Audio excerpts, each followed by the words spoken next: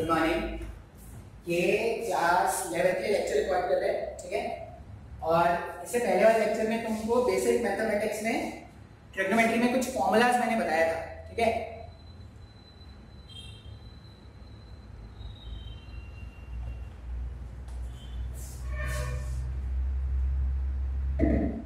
अब जो फॉर्मूलाज मैंने बताया ना, उसमें से कुछ फॉर्मूलाज काम आते जाएंगे, आगे जाके देखो कुछ फॉर्मूलाज काम आएंगे। कुछ और भी फॉर्मूलाज होंगे, तो जो जो फॉर्मूलाज आते जाएंगे मैं बताता जाऊंगा। एक कुछ और फॉर्मूला ये लिख लो, sin 2 थीटा, ये होता है 2 sin theta into cos theta, ठीक है। sin 2 थीटा ये आगे जाके पढ़ोगे अपन, ठीक है। अगर आप सिर्फ मेडिकल वाले तो आपको नहीं पढ़ना, तो आपको बस ये याद रखना है कि sin 2 थीटा जो है वो 2 sin theta into cos theta है। उसी तरह cos 2 थीटा जो है वो उसका वैल्यू क्या होता है, cos square theta minus sin square theta. और एक फॉर्मूला इसका, अब ये cos square theta minus sin square theta को ऐसा लिख सकते हो, ये cos स्क्वायर थीटा के प्लेस में 1 माइनस sin स्क्वायर थीटा भी लिख सकते हैं क्या, cos स्क्वायर थीटा को 1 माइनस sin स्क्वायर थीटा, और ये जो माइनस में sin स्क्वायर थीटा है उसको एज इट इज रहने दें, तो 1 माइनस 2 sin स्क्वायर थीटा लिखा जा सकता है क्या ऐसा। तो cos 2 थीटा का एक फॉर्मूला है cos square theta minus sin square theta, दूसरा फॉर्मूला है 1 माइनस 2 sin स्क्वायर थीटा, ऐसा लिख सकते हैं। अगर मुझे और फॉर्मूला देखना है तो यहाँ पे मैंने क्या किया, cos को चेंज किया। मान लो मैं sin को चेंज करता ना, अगर sin को चेंज करता तो ये cos स्क्वायर थीटा sin के प्लेस में लिखा जा सकता है 1 माइनस cos स्क्वायर थीटा।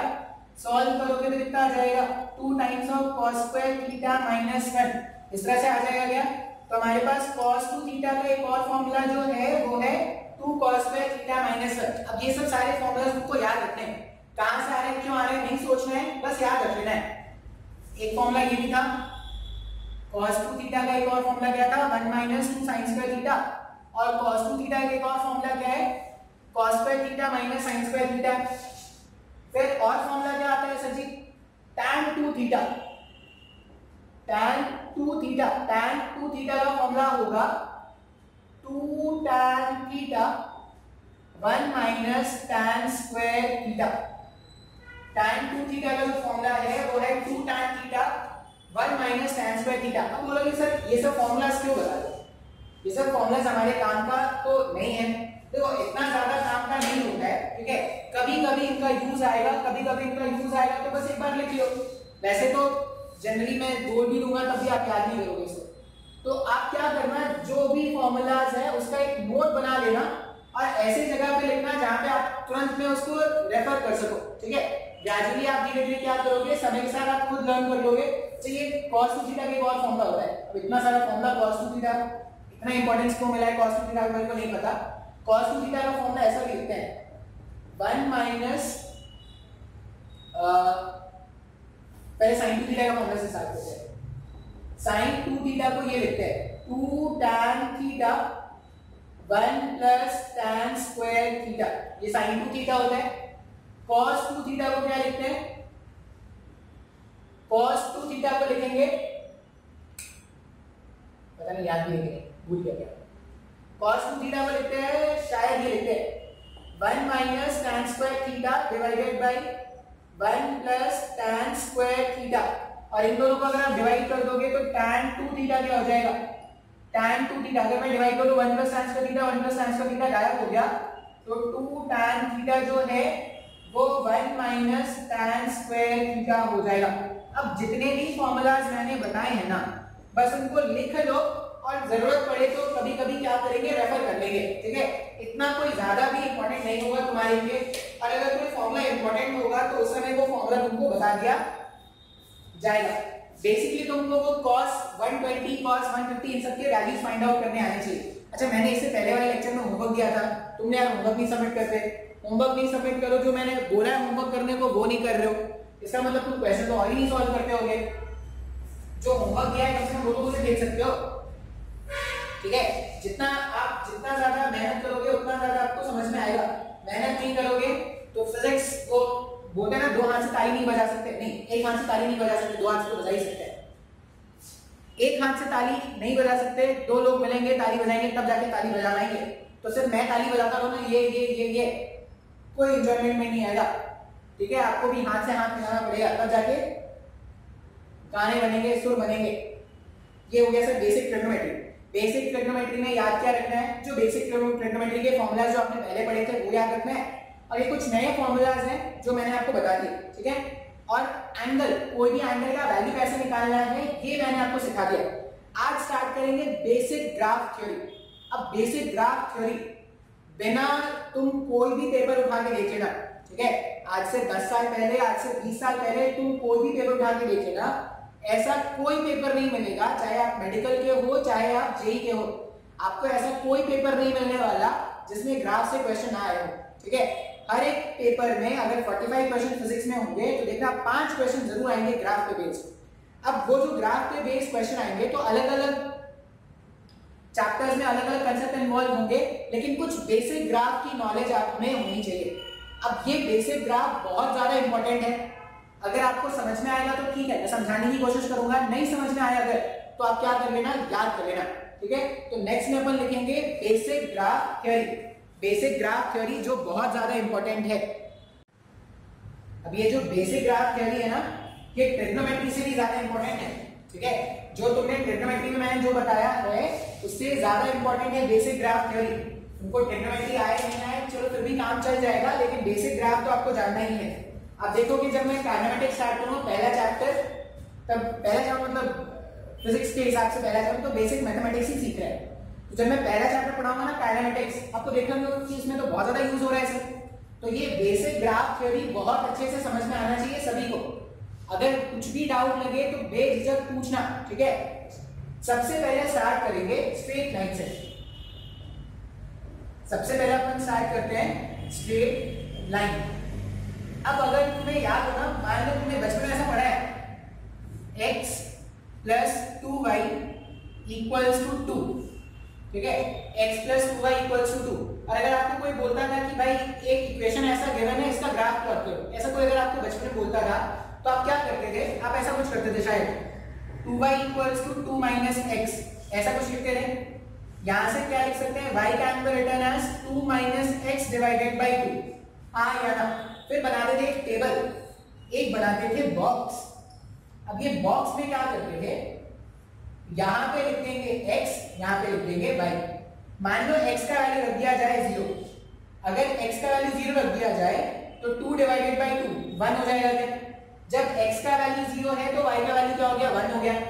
फिर मान लो x का वैल्यू रख दिया जाए 2, तो कुछ भी रख सकते हो अपने हिसाब से।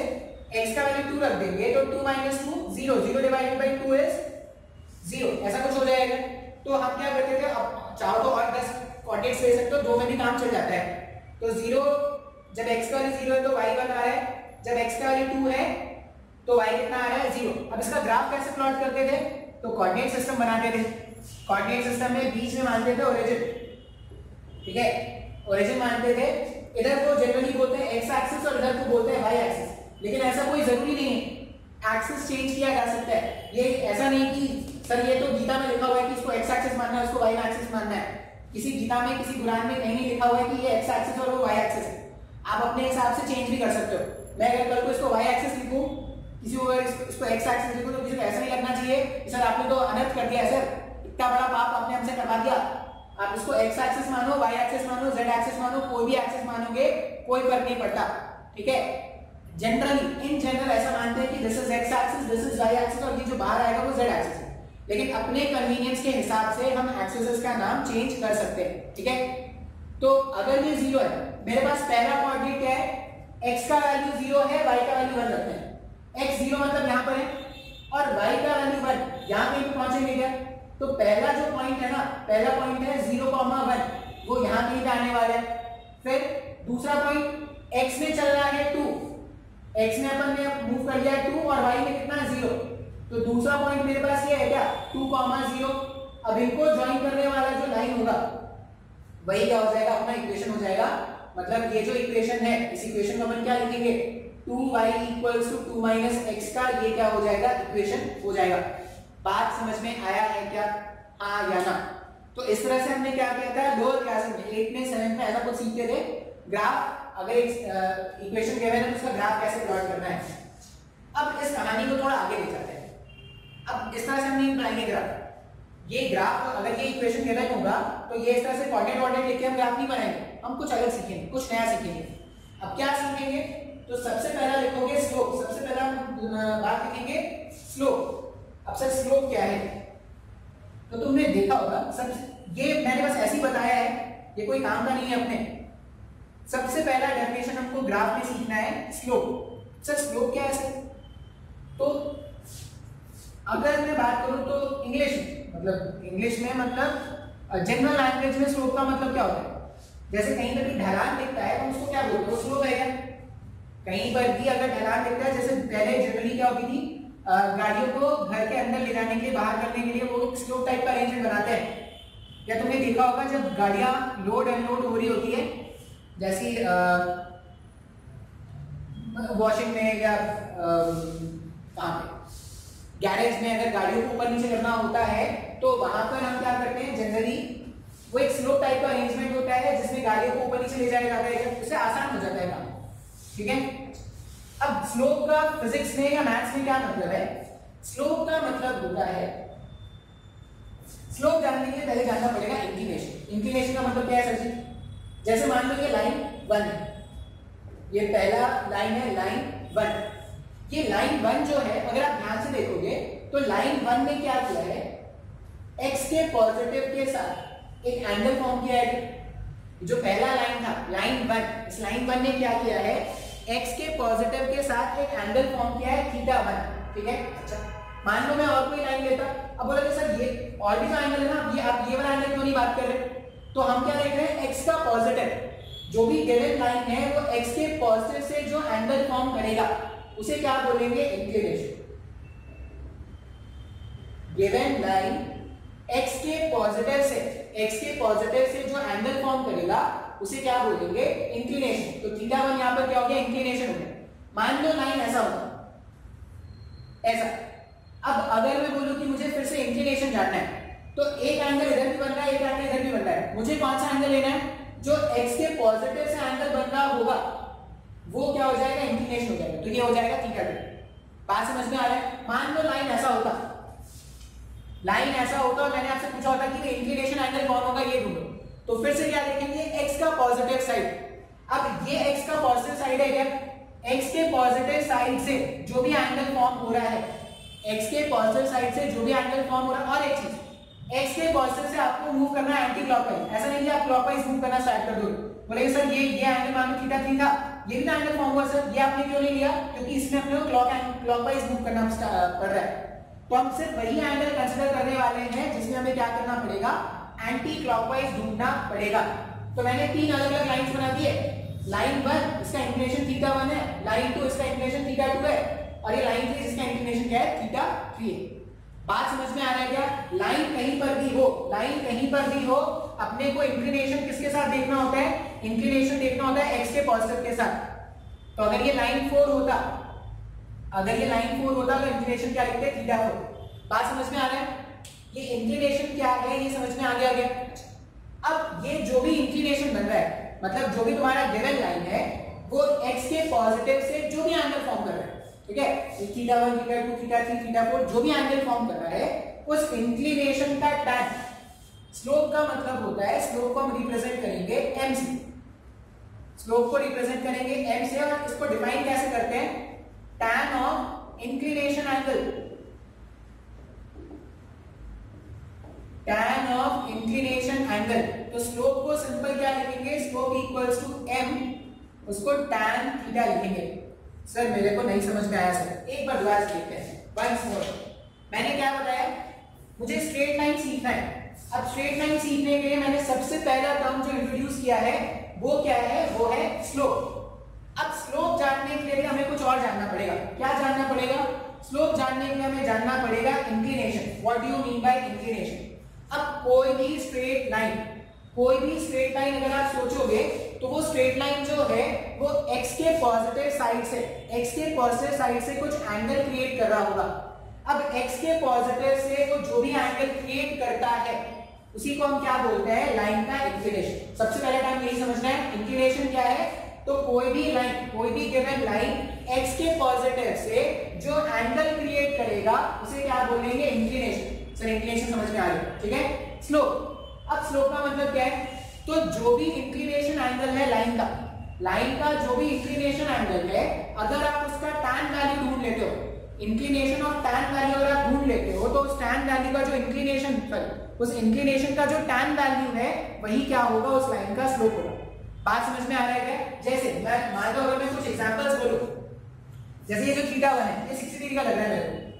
मान लो थीटा 1 अगर 60 डिग्री है ना, तो लाइन 1 का स्लोप अगर मैं m1 लिखूंगा तो वो क्या हो जाएगा, tan 60 हो जाएगा। अगर मैं बोल रहा हूं कि थीटा 1, अगर थीटा 1 इंक्लिनेशन जो है वो 60 डिग्री का है, तो पहले वाले लाइन का स्लोप क्या लिखेंगे, tan 60 लिख देंगे। बात समझ में आ रहा है? सेकंड वाले लाइन को देखो, 120 डिग्री लग रहा है। अब इसको मैं सॉल्व करके नहीं लिख रहा, आप चाहो तो सॉल्व करके √3 भी लिख सकते हो।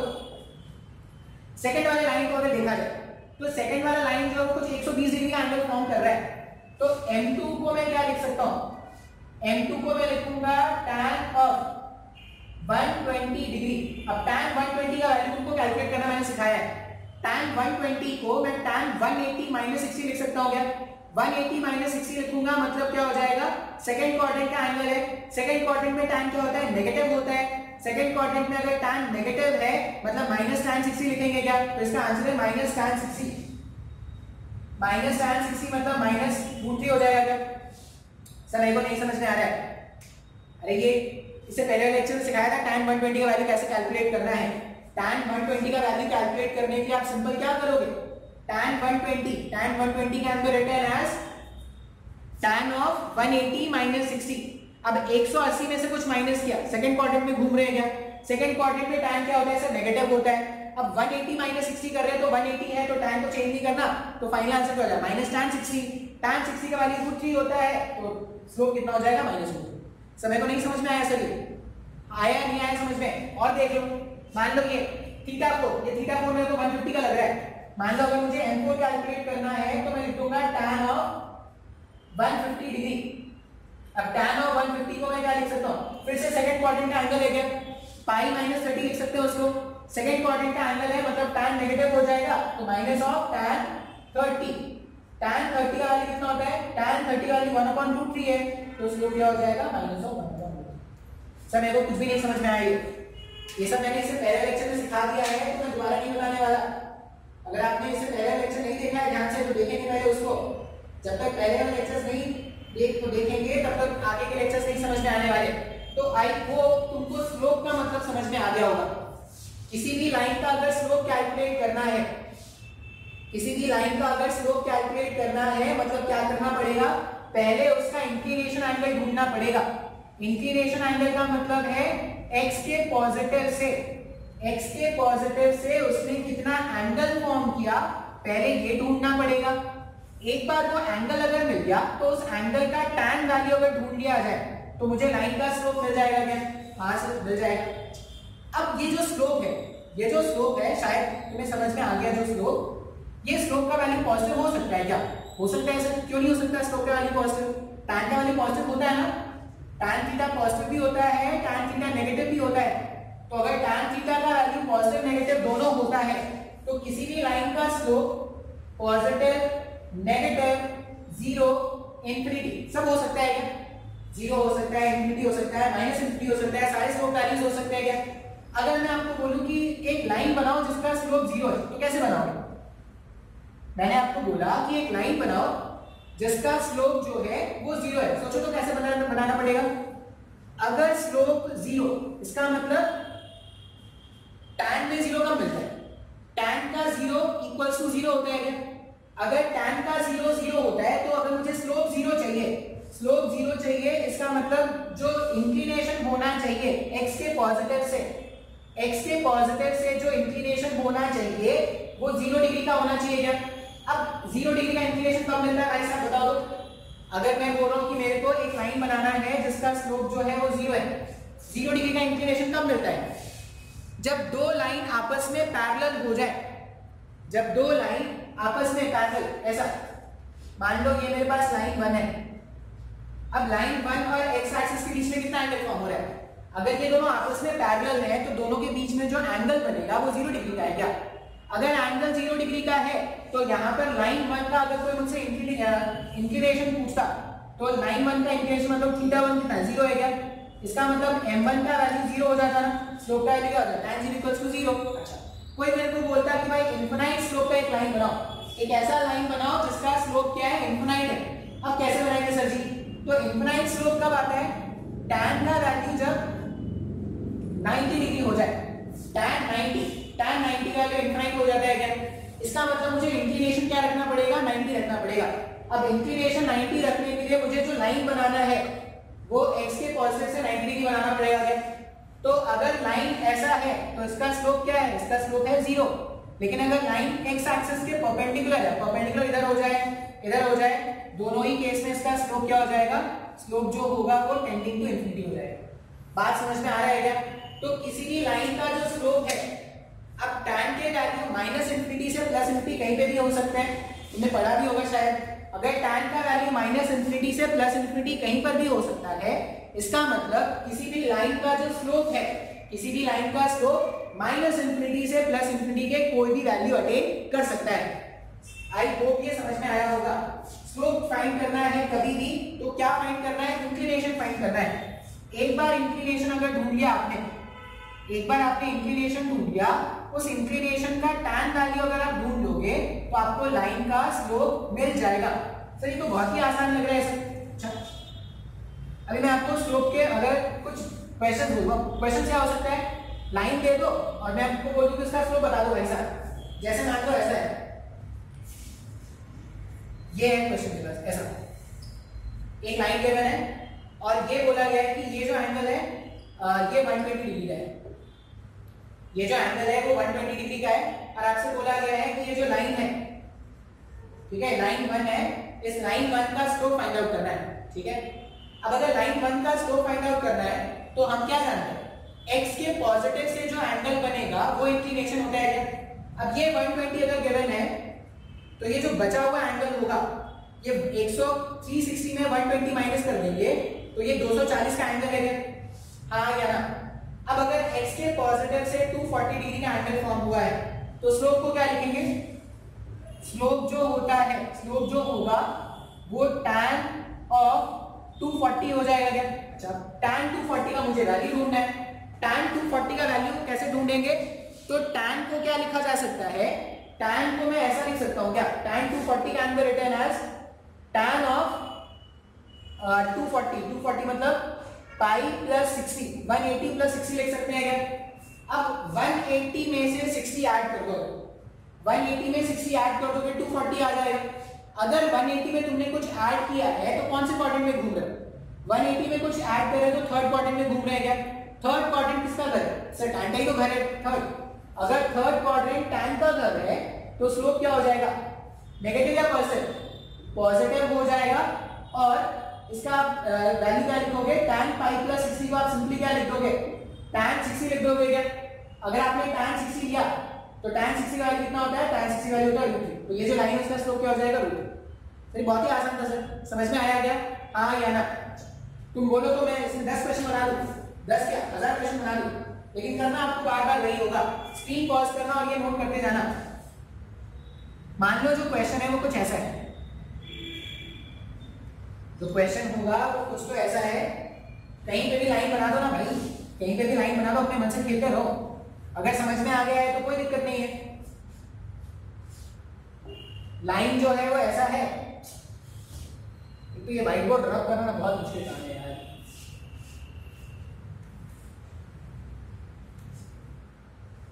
लाइन जो है वो ऐसा है और ये इंक्लिनेशन क्या है?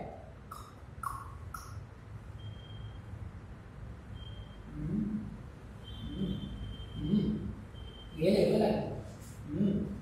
सपोज ऐसा लाइन दे रखा है, ठीक है, और ये बोला गया है कि ये जो एंगल है ना, ये एंगल कितना ले रहे हैं? 150 डिग्री का है, ठीक है, ये एंगल 150 डिग्री का है। और आपसे बोला गया है कि लाइन 2 का, ये जो लाइन 2 है, लाइन 2 का स्लोप बताइए। अगर लाइन 2 का स्लोप आपसे पूछा गया है तो देखो कैसे सॉल्व करते हैं। अब मुझे इंक्लिनेशन जानना है x के पॉजिटिव के साथ, ठीक है। ये मेरे पास पर्दा है, पर्दा है, पर्दा है। मुझे लाइन 2 का इंक्लिनेशन ढूंढना है। 150 है क्या इंक्लिनेशन? नहीं। 150 डिग्री जो एंगल फॉर्म हुआ है तो y से फॉर्म हुआ है ना। मुझे y से एंगल चाहिए होता है क्या? नहीं, कभी नहीं। मुझे एंगल चाहिए जो ये x के पॉजिटिव से फॉर्म करेगा। अब ध्यान से देखते हैं, स्ट्रेट लाइन है अगर और इसमें इतना एंगल 50 का है तो ये बचा हुआ एंगल 30 डिग्री का है क्या? बिल्कुल सर। ये 30, ये 90, मतलब ये बचा हुआ एंगल 60 डिग्री का हो गया क्या? अगर ये 60 हुआ तो ये जो एंगल है जो मुझे चाहिए, यही तो x के पॉजिटिव से एंगल फॉर्म हो रहा है ना, ये 120 डिग्री का हुआ क्या? हाँ क्या ना। तो अगर लाइन 2 का मुझे स्लोप ढूंढना होगा तो m को क्या लिखेंगे? m equals to tan of 120 degree. अब tan 120 का वैल्यू ढूंढ लो। tan 180 माइनस 60 लिख सकते हैं। 180 में कुछ माइनस कर रहे हैं, मतलब कौन से क्वाड्रेंट में? सेकंड क्वाड्रेंट में। सेकंड क्वाड्रेंट में tan होता है नेगेटिव, तो माइनस ऑफ tan 60। tan 60 का कितना है? √3, तो ये हो जाएगा माइनस ऑफ √3। अब अगर तुमको ये एंगल फाइंड करना नहीं आया होगा तो तुमको ये सब कुछ नहीं समझ में आएगा। ये सब उसी को समझ में आएगा जिसको एंगल के वैल्यूज कैलकुलेट करने आए। अब हमेशा ऐसे ही नहीं फाइंड करते हैं स्लोप फाइंड करने का और भी तरीके हैं। अब एक तरीका तो ये इंक्लिनेशन वाला हो गया, एक तरीका पॉइंट वाला सिखा देता हूं। एक और तरीका आएगा जो डिफरेंशिएशन और इंटीग्रेशन के बाद सिखाऊंगा। डिफरेंशिएशन इंटीग्रेशन भी सीखना है, इंटीग्रल पार्ट ऑफ फिजिक्स अगर आपको सीखना है तो आपको डिफरेंशिएशन और इंटीग्रेशन आना पड़ेगा।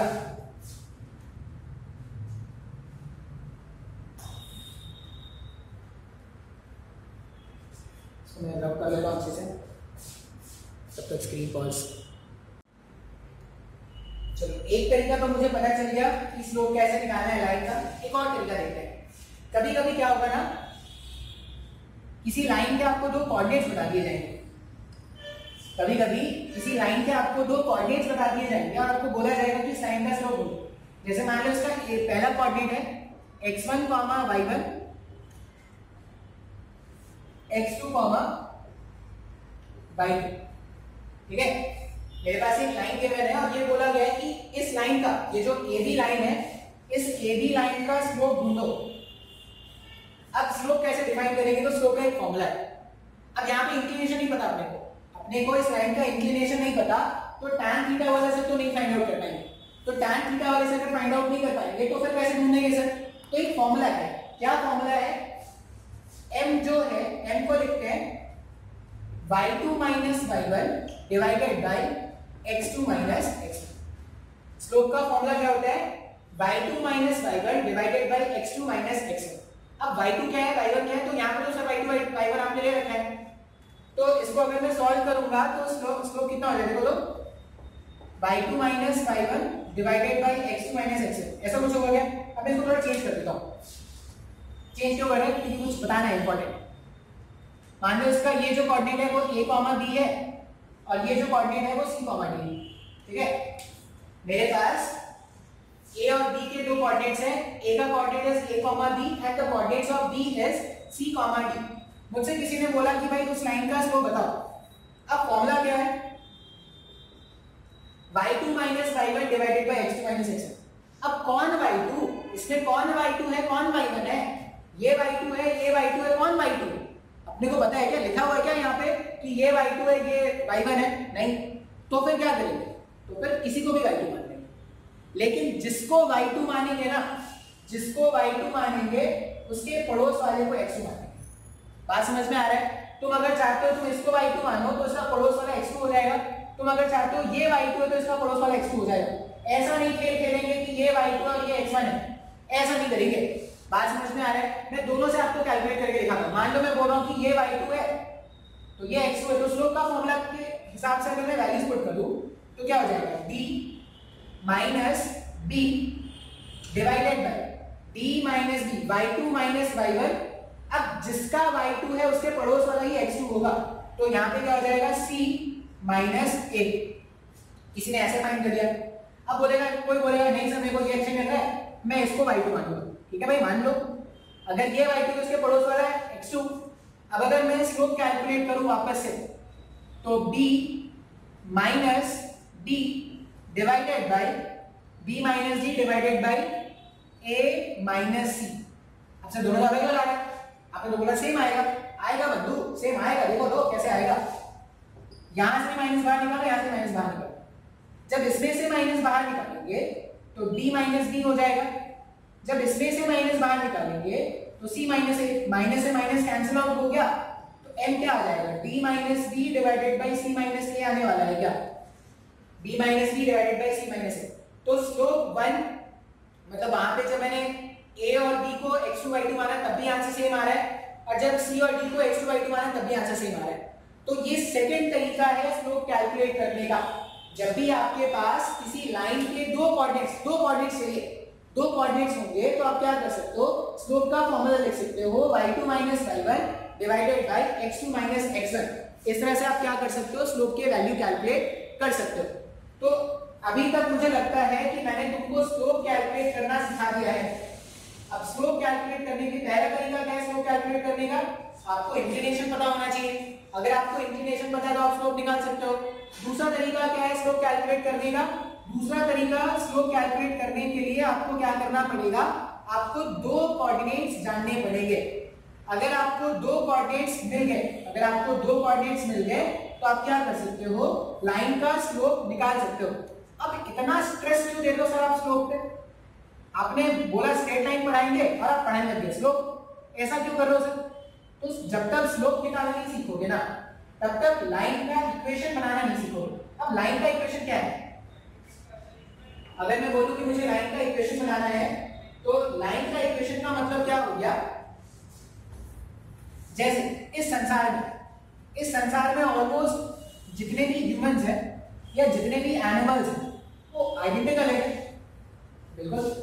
अब अगर आइडेंटिकल एनिमल्स में से या आइडेंटिकल ह्यूमंस में लोगों को कैटेगराइज करना होता है तो हम उनके नाम रख देते हैं, श्याम, मोहन, घनश्याम, राधे मोहन, डैश मोहन, ठीक है, कैलविनाटी, अलग अलग हम तरह के नाम रख देते हैं उससे क्या होते हैं, उसका एक पहचान मिल गया है, अलग अलग तरह का नाम है। तो यहाँ पे भी हम क्या करेंगे, लाइंस का इक्वेशन बनाना है हमें। जो भी गिवन लाइंस होंगे ना, जैसे भी मैंने अलग अलग तरह के लाइंस लिखे थे, उन अलग अलग तरह के लाइंस के हमको इक्वेशन लिखने हैं। अब इक्वेशन से क्या होता है सर, वो जो लाइंस के आप अलग अलग इक्वेशन लिखोगे ना, एक्चुअल में आप उनका नाम लिखोगे, बाकी से वो कैसे अलग है वो आप लिखने वाले हो। तो हम क्या पढ़ेंगे अभी, equation of a straight line. हम क्या सीखने वाले हैं, equation of a straight line. किसी भी स्ट्रेट लाइन का इक्वेशन कैसे लिखा जाएगा हम ये पढ़ने वाले हैं। इक्वेशन ऑफ स्ट्रेट लाइन हमने निकालना है। अब ये जो इक्वेशन लिखूंगा एक्चुअली में क्या लिखूंगा, जो भी लाइन के बारे में बात कर रहा हूं उसका मैं नाम लिखूंगा। अब जितने भी अलग अलग तरह के लाइंस है ना, सबका अलग अलग क्या होगा इक्वेशन, मतलब दो लाइन का एक जैसा इक्वेशन नहीं होने वाला, दो लाइंस के एक जैसे इक्वेशन नहीं होंगे, कुछ ना कुछ तो जरूर अलग होगा। क्लियर है क्या। तो अपने को यही सीखना है, लाइंस का नाम लिखना है या लाइंस का इक्वेशन लिखना है। अब लाइंस का इक्वेशन लिखने का स्टैंडर्ड फॉर्मेट, ये सब आपको फिर से क्या करना पड़ेगा, याद रखना पड़ेगा। स्टैंडर्ड फॉर्मेट, सबसे पहला स्टैंडर्ड फॉर्मेट जो होगा वो इस तरह से होगा, y equals to m into x plus C. Straight line का अगर तुमको इक्वेशन लिखना है, ठीक है, स्ट्रेट लाइन का अगर तुमको इक्वेशन लिखना है तो सबसे पहला फॉर्मेट क्या है, y equals to mx plus सी। अब क्या है सर, यहाँ पर ऐसे पागल हो गए हैं, और पता नहीं क्यों मार रहा है।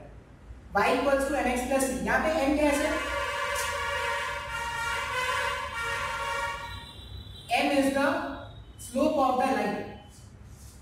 जिस लाइन के बारे में बात कर रहे हैं उसका slope of the line m क्या है, तो m is the slope of line. y और x क्या है, y और x जो वेरिएबल्स होते हैं वैसे, तो इधर x और इधर y।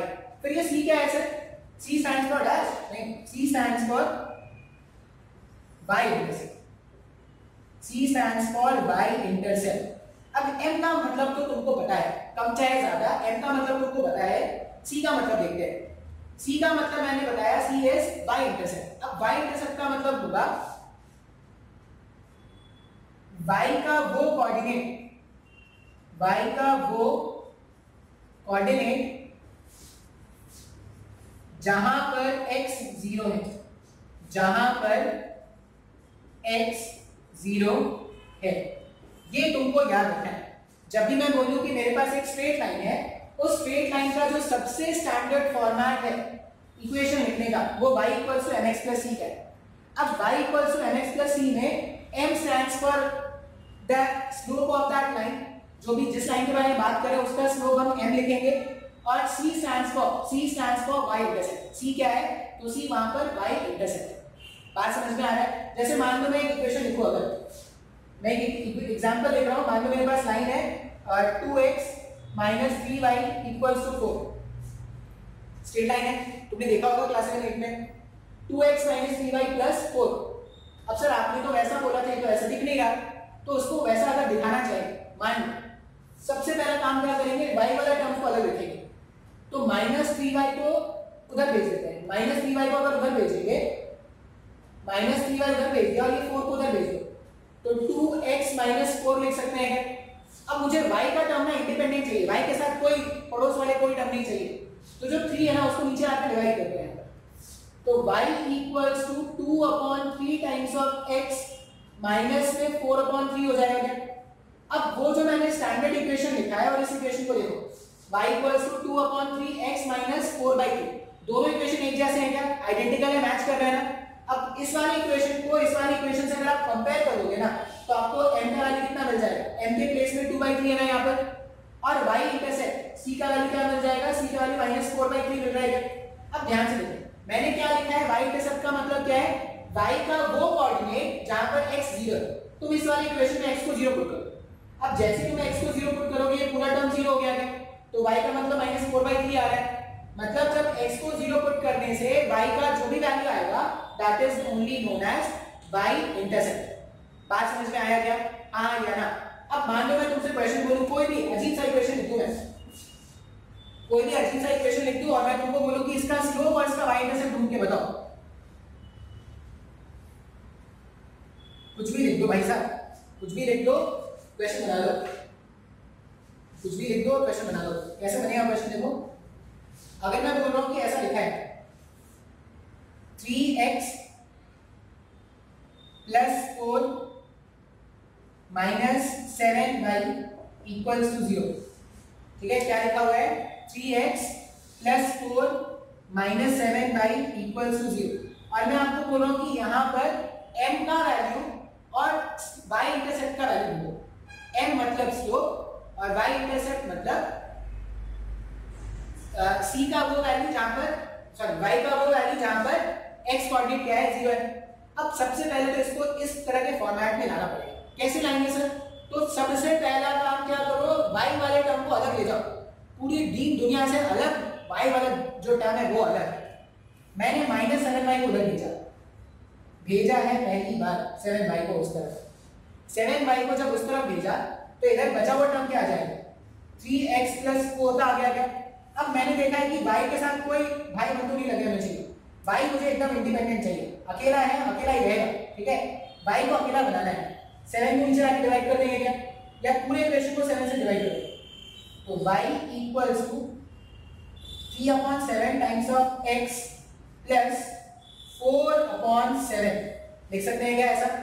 y को क्या लिखा गया? 3/7 टाइम्स ऑफ x प्लस 4/7। अब जब आप इसको इससे कंपेयर करोगे तो देखो, स्लोप का मतलब इसमें कितना आ रहा है? इस लाइन का जो स्लोप है वो 3/7 का आएगा, और इस लाइन का जो y इंटरसेप्ट है वो 4/7 आ जाएगा क्या? तो इस तरह से हम क्या करेंगे, स्ट्रेट लाइन के जनरल इक्वेशन से कंपेयर करके भी स्लोप ढूंढ सकते हैं। ये बहुत ही आसान था। मुझे सिर्फ इस वाले में इतना बताना था कि अगर एक स्ट्रेट लाइन है, स्ट्रेट लाइन का जो जनरल इक्वेशन का फॉर्मेट होता है, स्ट्रेट लाइन में जनरल इक्वेशन का फॉर्मेट है y equals to mx plus c। अब किसी तरह से अगर किसी तरह से तुमको लाइन का स्लोप मिल जाए और लाइन का y इंटरसेप्ट बता दिया जाए, तो आप उसका इक्वेशन लिख सकते हो क्या? जैसे मान लो एक क्वेश्चन बोला जा रहा है तुमको कि एक लाइन है जिसका y इंटरसेप्ट है -1 का और स्लोप है 2/3 का। ऐसा बोला गया है कि right the equation of a straight line. Question क्या बोल रहे हैं? क्वेश्चन बोल रहे हैं